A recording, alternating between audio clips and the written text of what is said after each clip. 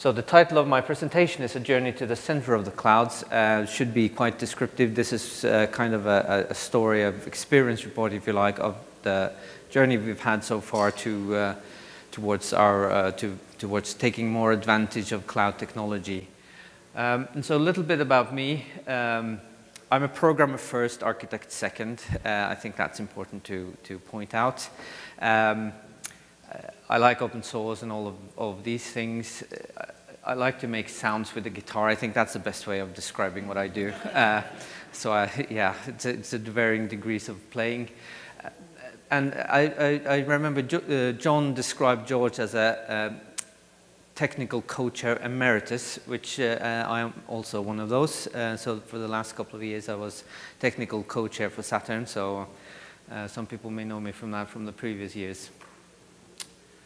All right, so this, like I say, we have a lot to go through today. We're going to go through some of it a bit quickly, but I think it's important to have some of this common nomenclature in place before we go into the real stuff further down here, and we'll see how deeply we can go into some of these things, but let's just take it as it comes, all right? So first of all, there is no cloud, really, right? Well, there's cloud. I also brought the T-shirt. If you can see, it's the same thing. It's just someone else's computer. Only means that someone else is doing your infrastructure for you, right? That's the common thing. But there are some important things to know about the cloud. So the characteristics of the cloud should be self-service. So you should be able to order it easily.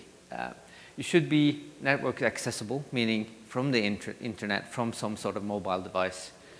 It should be multi-tenancy, so you should not be provisioning one box for yourself and only you. Elasticity means scalability, as we've heard multiple times this week. And this point about measuring is more about the fact that you pay for what you use, and that's an important factor in the economy of the cloud. And so it's the service models. That's the second part of the thing I think we need to just quickly go through. I'm sure you're all familiar with this. But so going from the traditional IT, where you handle everything yourself, to infrastructure as a service, where you get the part of the operating system and the stack below from the vendor, and then provide the rest yourself, to what's more common today as a software as a service, where you just provide the data and off you go. And of course, most people will be in a landscape here when you're using the cloud, bit of this, bit of that. In Statoil, we have a strategy to go towards the cloud now. So, and the reason I bring this up is I think many enterprises now, for many years we've been in this mode of being the master of IT operation, and we've sort of tried to gather all of the hardware and all of the knowledge in our domain and being the master of that. And we are now seeing a move towards this, the master of data and IT service consumption, meaning we want to be able to deliver faster to the business. So the focus now is much more about delivering the value to the business much more than it used to be. And so that's why I bring this up. It's quite important for us that we are here, and we want to move in that direction going forward. And of course, this cloud stuff has some benefits. I mainly like to talk about the speed and agility of things, and in the theme kind of this week has been experiments and running quick experiments to figure out details of your problem. And I would say the cloud is one of the main the main ways that you can actually do that, right? So the speed of bringing something up quickly, trying something out, taking it back down again without it costing an arm and a leg, that kind of enables us to do this quick experimentation that we need to in this day and age. And also, from an enterprise perspective, it's kind of this increased utilization of IT people as well. I think for us that mainly means focusing them away from operating complex machinery to delivering business to delivering value to the business. That's the kind of way we look at it.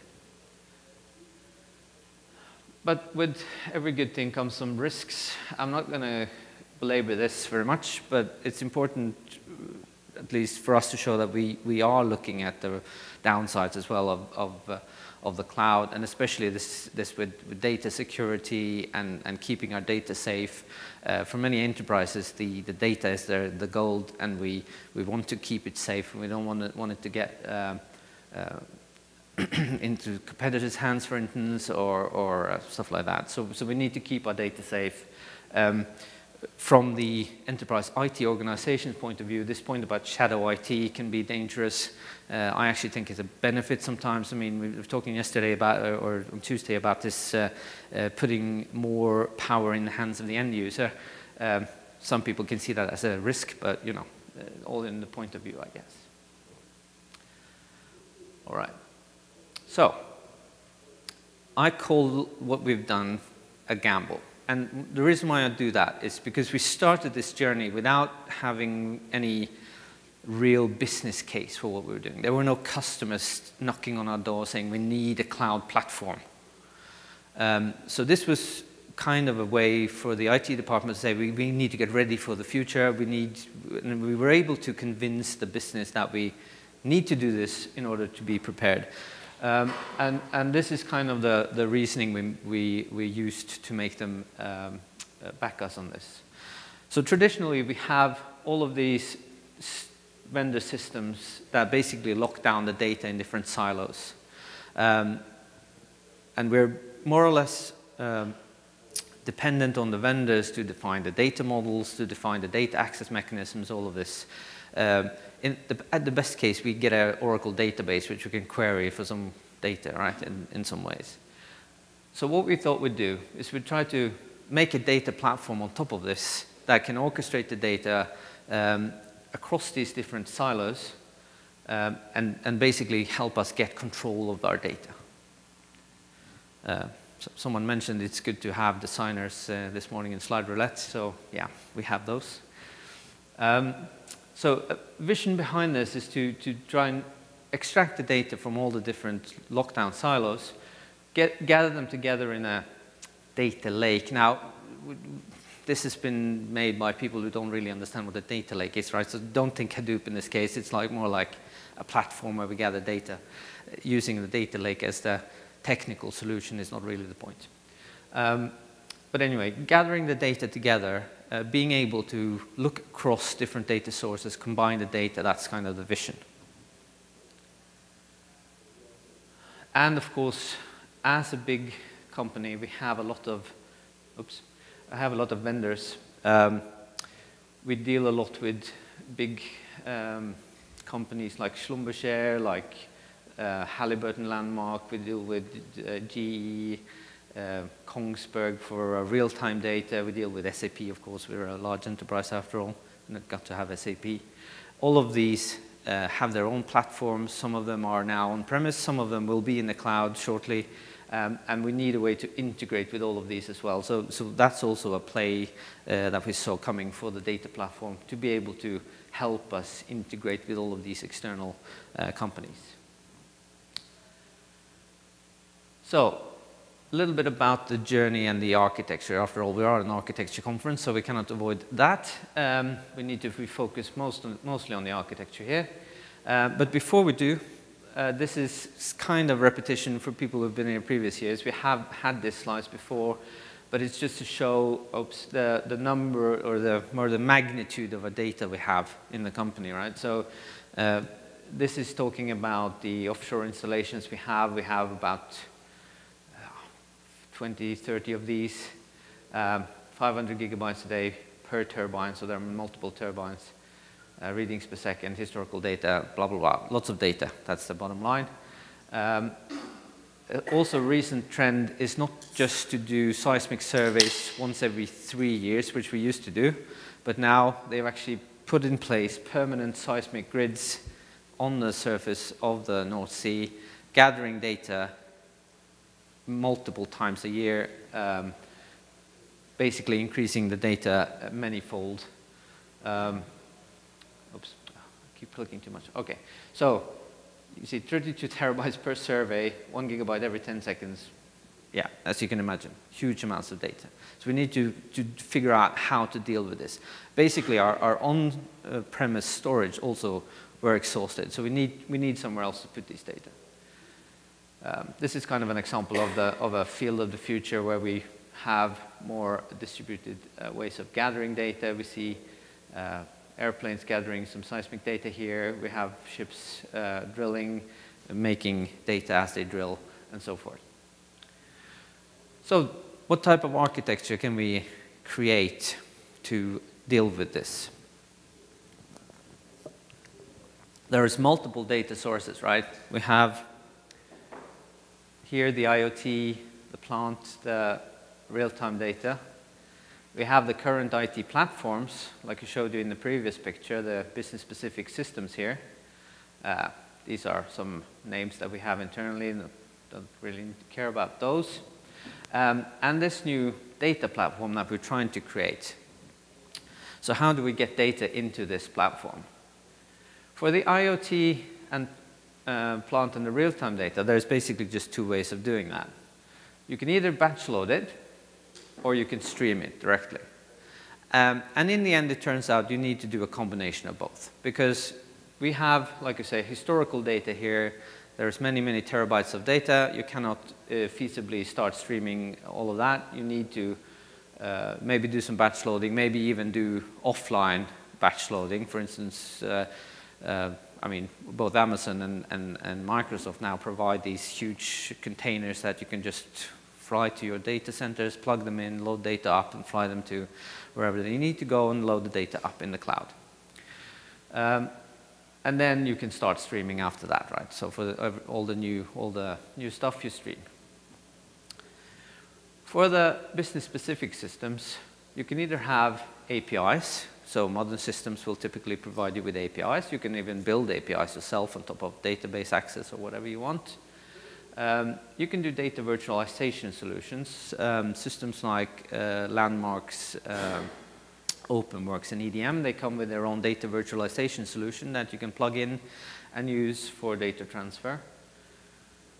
You can do replication. So if you have, for instance, an Oracle database you built yourself and have full access to, you can easily replicate that into the cloud to a database there.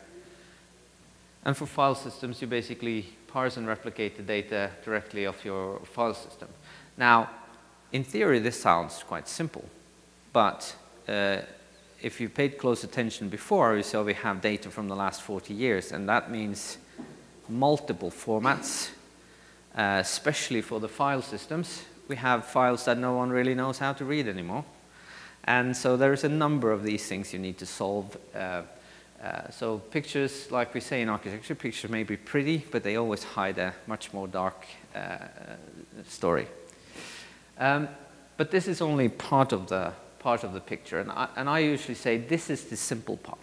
So getting the data from our current systems, even this streaming part, this kind of real-time continuous streaming, is really the simple part. The really difficult thing is this layer here, and you see it's kind of deceptively simple in the picture again.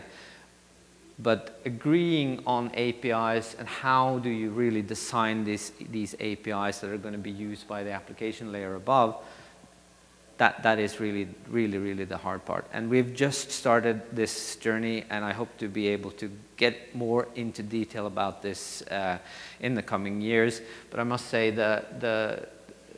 in the enterprise, the fight between, and I'll come a little bit back to this when I talk about enterprise data modeling, the fight between wanting a big enterprise data model and going specifically case to case and looking real into domain-driven design and those types of practices is hard in the enterprise, because people do want this big, shiny, one-fits-all model, which is completely irrational. But you know. So like I say, this is the hard part, and we're starting to look into this, and we really think that a case-by-case basis here, where we go out, find the needs of individual business clients or business users at the sharp end of the business, and try to solve their problems, and that leads to these APIs, and it also affects what we transfer here. A bit like Matthias was saying, you look at the needs and you transfer in the data that's needed as a case-by-case basis. Of course, any cloud solution with the respect for themselves has some analytics in it. And this is, of course, a big selling point for management, who's saying that now you've got access to this huge pile of data, right? That's how they see it. We have all the data now. What can we do with it? Come on, let's get some ideas flowing. So machine learning, different types of analytics, that's pretty big at the moment. And to be fair, they have gotten a lot of progress on that in Statoil. I would say we are very, I mean, we have been working with stuff like IBM Watson, different types of AI solutions over the years, and haven't really made progress now until recently when more data has become available. So I really do think that data access is one of the big success factors in making AI work for you. That's one of the main things we've learned anyway. So there's more in this picture, of course.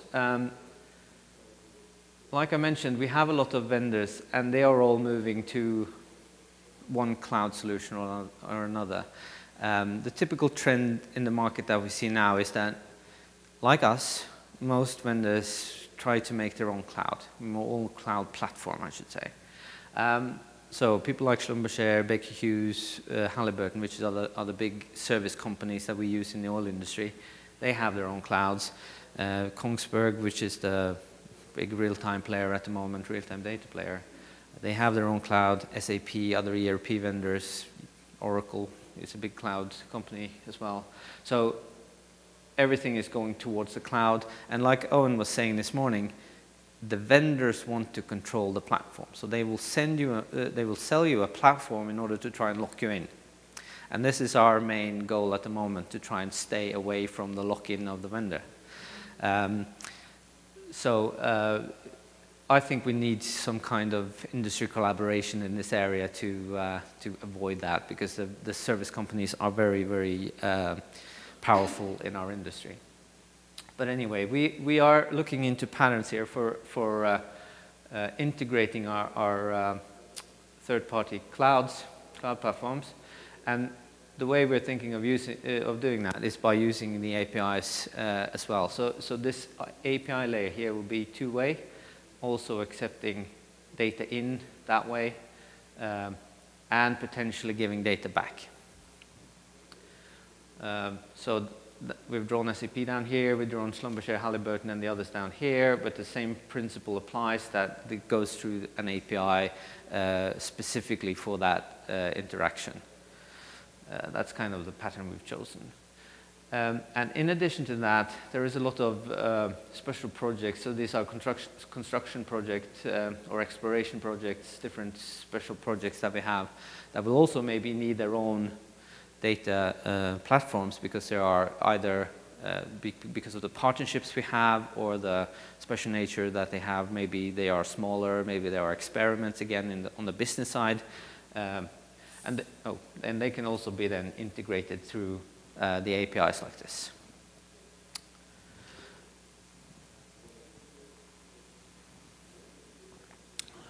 So that's kind of the way we look at the architecture at the moment, and we are in talks with several of our industry peers, so people like Shell, BP, and others, to see if we can agree on kind of a standard way of organizing our data platform, so that we can have more or less a common front against our vendors in a way. So that's going to be an interesting development to see how that goes. So we have, of course, some experiences that we've gone through, and I want to show you a little bit more concretely what we've done. So this is a more detailed picture of the same architecture. What we have done here is we show the systems here on the bottom, and the file systems, data virtualization technologies, and then how the structure what's the structure like within the cloud platform. So you can say all above here is the cloud platform, and here we are starting to see the outlines of what's going to be the APIs on top of the data model. So I think we are following what's typically a three-tier or multi-tier data layer model in the platform. So we have a raw layer where we put all the formats from the systems, typically taking the vendor models, just dumping them in, and then we do some transformations. It can be quality assurance, things like that. So this is basically a data cooking metaphor. So you have the raw ingredients on the bottom, and you will have the prepared results on top here, taking basically a multi-step approach and utilizing the power of the cloud to do different quality checks, and transformations, and maybe even augmentation of the data in order to make it suitable for consumption. Typically, a typical example that we run into straight away is we drill wells. So that's the primary data object we have. It's a well, it's a hole in the ground, it has different characteristics. This well object is comprised from data from here, from here, from here, and from here, and obviously from here. This is called well DB. So we need to take some parts of the data from many of these different systems and building it into one more consumable item on the top. And as you can imagine, this is context dependent as well. So it's not just one well for every purpose. It's context dependent, so you need to take into account whether you are looking at the well from a reservoir management context, which is a kind of simplified view of the well as a transport mechanism, transporting the oil from the bottom of the hole to the top of the hole, or if you look from a drilling perspective where you need to look at individual sections and how long it took to drill the individual sections because you want to measure that. And so there's many different aspects to a well, which makes it more complex than just a simple case. And as you can see, there is multiple of these data items that we need to deal with in this, what we call a subsurface model. And then, of course, the question becomes on top of that, how do you serve that data efficiently to a set of applications on top? Now, we are not in any shape or form a Google or a Facebook or someone that needs to serve thousands of users. We might have 100 users on a good day, right? So that we don't have those scalability issues. Our issues is more getting the data, the huge amounts of data right, and filtering it for the individual users. So I would say our problems here are not that big. The big problem is finding and sorting the data, getting it in the right shape here, and we need to decide whether we need these data stores, call them caches or whatever you like, up there to speed things up. We might be able to do without them, and if we can do without them, of course, things will be simpler from a maintenance perspective, but we're still experimenting, I would say, a little bit with that to see what we actually need here. So that's part of the pilot project as well, to find out the way forward. Another interesting thing, I mean, this is the pilot projects are, I would say, very much greenfield applications. We go to someone, say, what kind of problems do we have today that you don't get solved by anything else? So we build something new, we do a React app, we do the whole stack very new, so that's fine. But we also have a lot of existing applications, and they are very much a different question, what to deal with them. So the one example here is from a reporting application we have called daily reporting. Basically, it takes a lot of manual input from many different sources, gathering it in a database and providing the views to the users. And so we want to see how we can utilize the cloud to make this application more efficient. Problem with this application is that it has lived for many years. It's one of those long-lived ones that Harald mentioned today in the slide roulette. And of course, it has a lot of CRUD in it. Many people want the data from this application, so it's very sought after data. And the way they've solved that is to put a lot of database views, a lot of integrations directly on the data model. So there's tight coupling from all the integrations to the data model, making it very hard to change over time. We've talked about this application before at SATURN. I think if you go back to, well, that was Baltimore 2015, I think, to move this to more microservices architecture. So you can hear more about that if you like. I think now we're at the position to actually do this with the help of the cloud. So the whole idea is to try and take some of the integrations we have in this application, basically synchronizing the data from this application to the cloud, both to do some analytics on it, but also to try and offload many of the integrations that are today belumbering this database and sort of keeping the data model static or making it difficult to change at the very least. So our idea here is to create a two-way mechanism here to keep these data models in sync, and then we can start moving integrations to the cloud, and especially, of course, starting with the new third-party integrations that come from other cloud systems.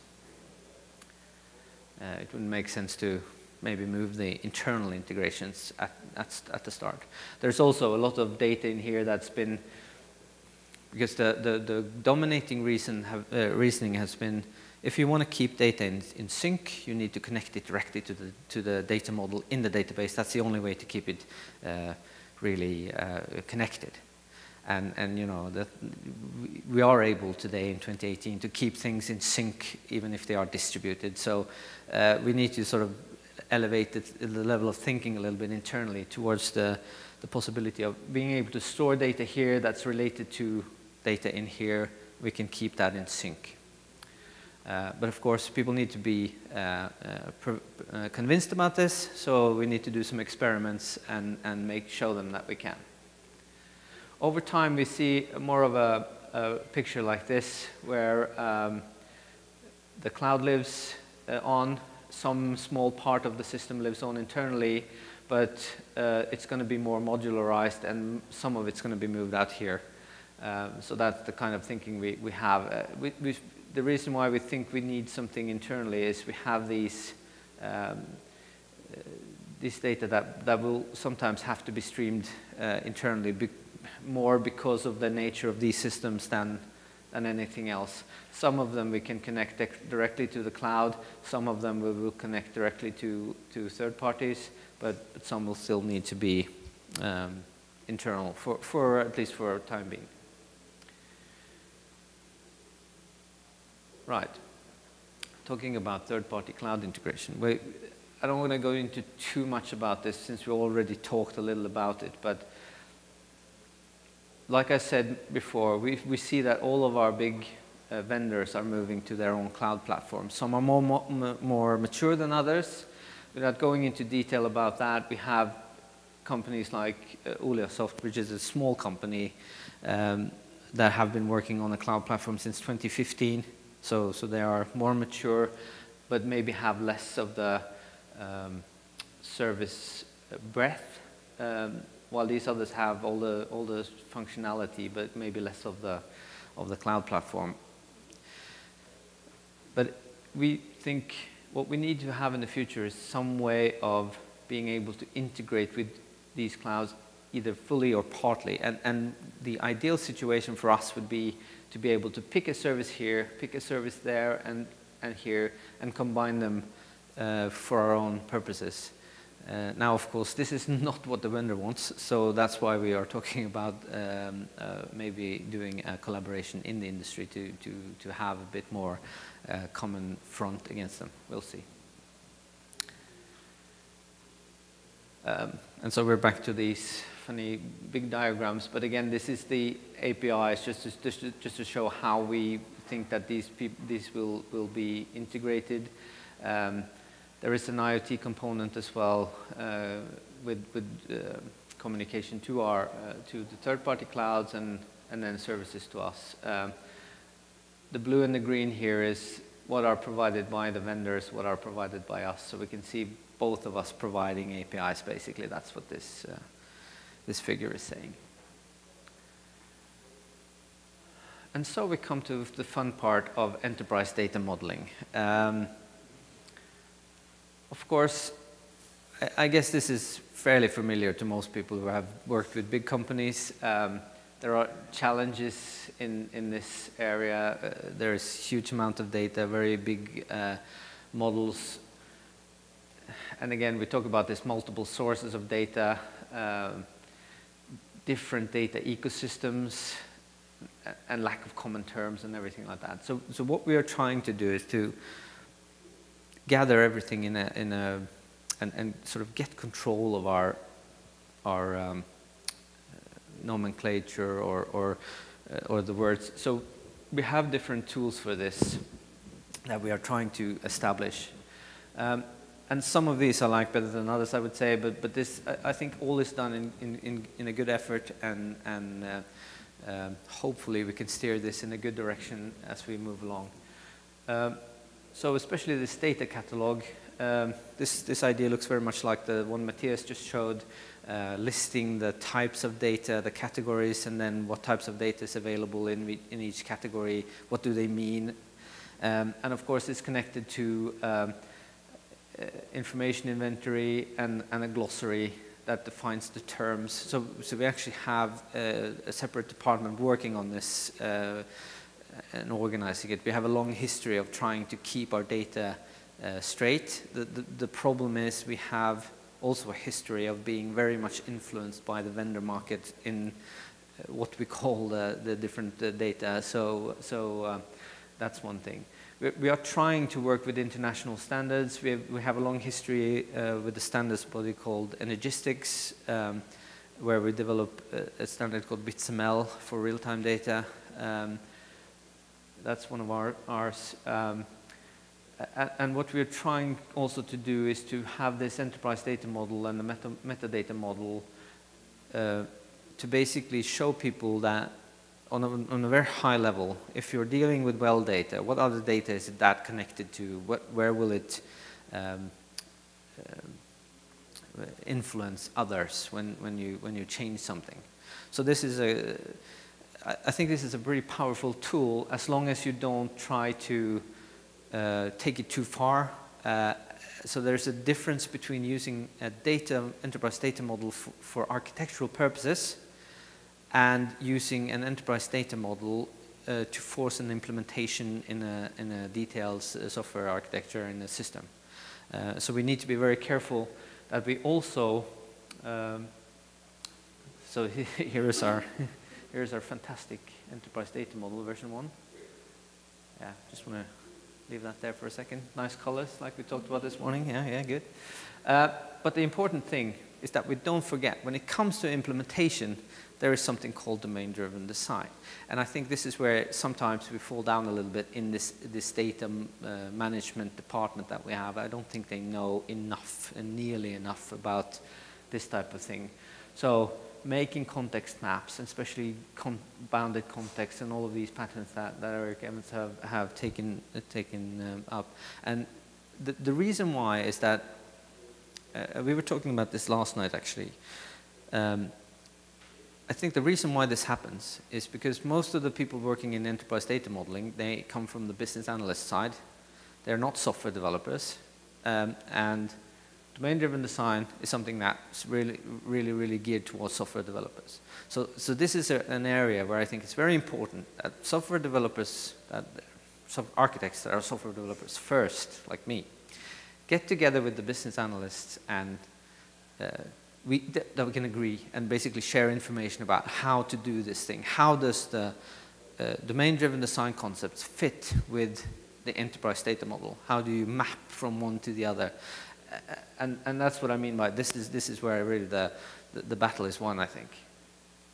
And of course this relationship between the different contexts, how to maintain this Because it's very, again, it's very easy to say, okay, we have this huge data model on top, we have all these detailed models in the implementations that maybe are documented somewhere, but I don't think anyone has this translation map anywhere, right? So who knows how, maybe there's one guy over there that knows how to translate between those two. And so this is kind of an important thing for me personally, at least, to put in.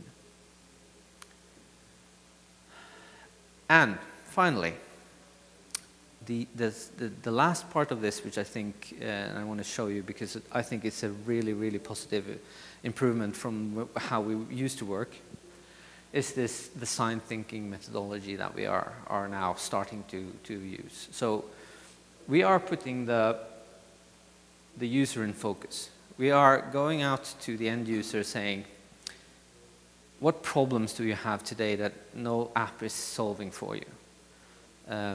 Really visiting them at their site, looking at their work processes, being really into what they do, not just to understand, but also to see, because sometimes they think they have problems that they don't, right? So it's like this overquoted thing about wanting a faster horse when really what you need is a car.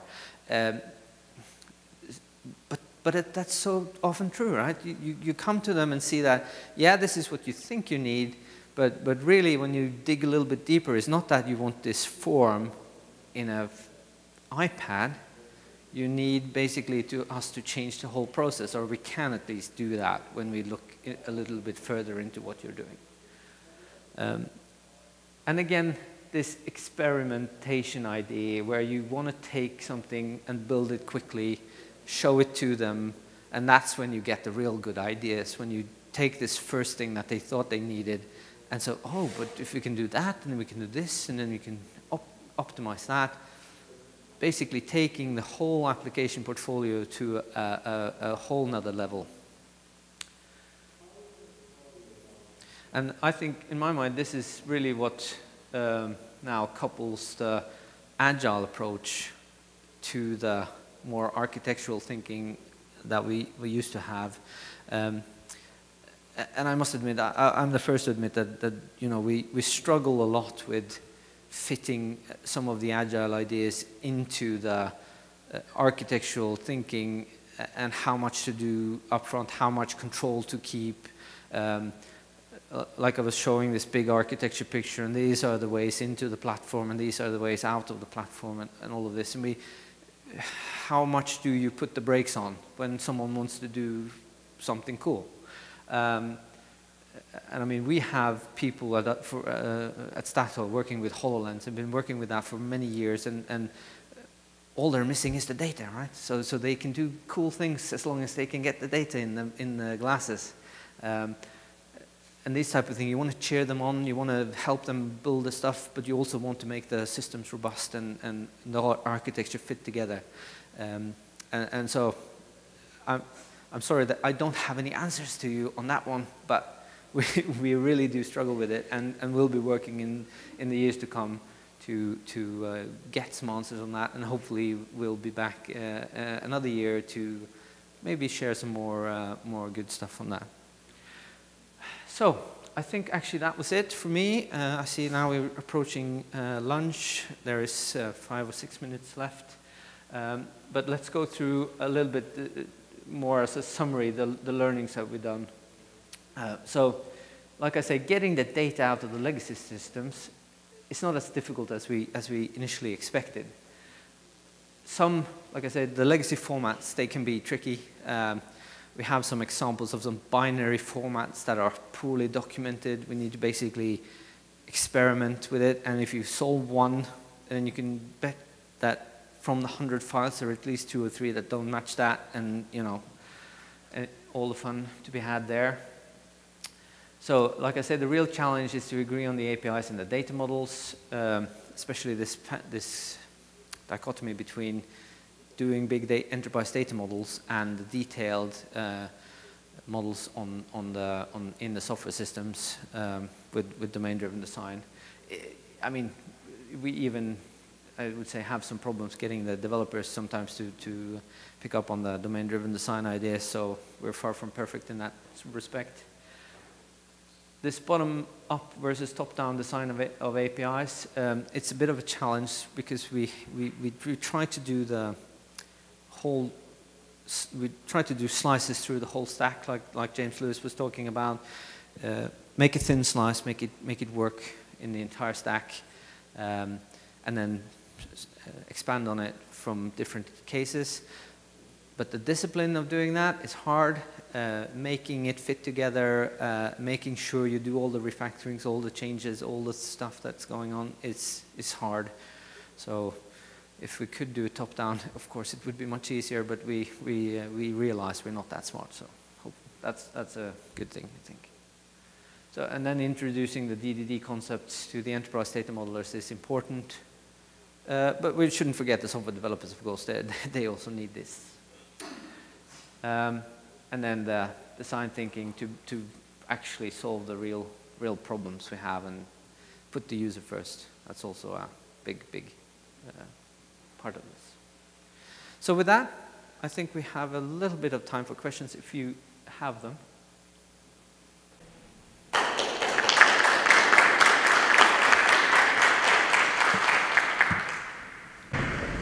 Anyone? Yeah, Mike. I have a question regarding getting agreement on the APIs and data models. Primarily about the sources of disagreement. Is it about attribute definitions? Is it about cardinalities of relationships? Is it about life cycles? Yeah. Of course, the easy answer is yes, all of the above. But of course, the main thing is when everyone can agree that we need a well. That's a data object, so no one disagrees on that. But then, depending on the context, you need different elements in there. And the attributes is different depending on the context. So that's why they have only the top level in the enterprise model, and they leave all the details to the initial or the individual implementations. Of course, the relationship between well and field and all the other parts is also something we disagree on sometimes. So the relationships can be hard to figure out as well. But that's more of a someone from up high can sort of dictate that that's how it should be in the data model, and then you're fine. So that's more of a top-down kind of thing, I think. Anyone else? Everyone's hungry? All right. Thank you very much.